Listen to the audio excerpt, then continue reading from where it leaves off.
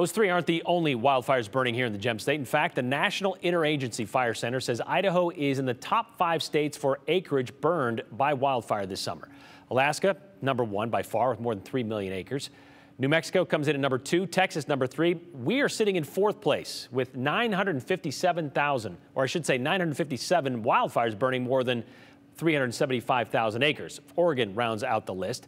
So that's a lot of acres of vegetation and habitat just gone. But are there any benefits to a loss of all that land? News Channel 7's Abby Davis spoke with local experts about how wildfires, when they are burning away from communities, actually help an ecosystem. Abby?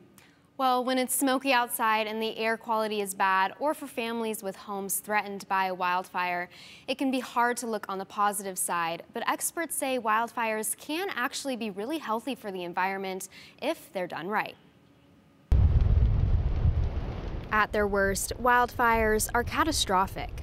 But in some cases, there's a silver lining. When you see a charred stand of trees out there and you think it's a wasteland, there's actually birds that focus in and they rely on that critical habitat. You get that young growth, vegetation growth coming up that provides, so you got food, water and cover for wildlife. Idaho Conservation League spokesperson John Robison says it's not just wildlife that benefit. For folks who have ever hunted morel mushrooms, they know the connection between wildfires and morels, and the same with elk hunters, and the same with folks who like to birdwatch and look for black-backed woodpeckers. Robison and Boise National Forest Fire Management Officer Rich Zimmerly say wildfires that positively impact the environment burn in a mosaic pattern with varying intensities. So you have areas that do burn hot, but that's good for some wildlife, and other areas that are a light burn, and that's really good for other types of wildlife. Reducing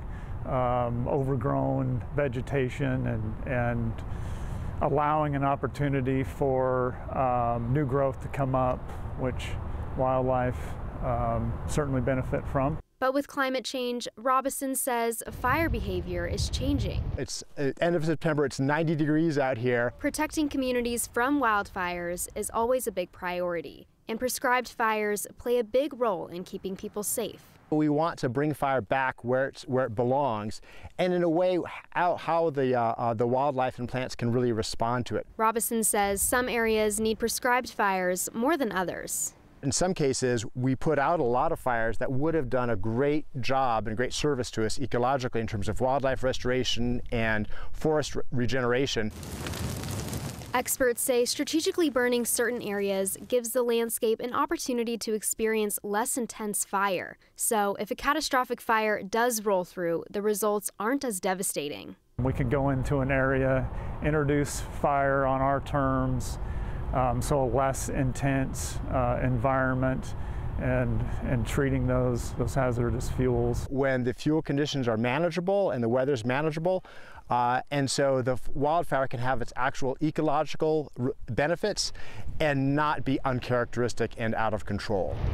A lot of those out-of-control fires don't start naturally. Zimmerly says more than 80% of wildfires are caused by humans. We know the Moose Fire, which has burned more than 130,000 acres, like Brian just said, started after someone left their campfire without making sure it was completely out. But Zimmerly told me it's really too soon to tell what sort of benefits will come from the biggest fires we've experienced this season. I know, Abby, it's a delicate balance between protection and management, but I'm sure that there are some fires that are more beneficial than others. Well, Robison says decreasing the amount of fires started accidentally by people and increasing the amount of prescribed fires is a good way for both people and wildlife to benefit. All right, thank you very much, Abby.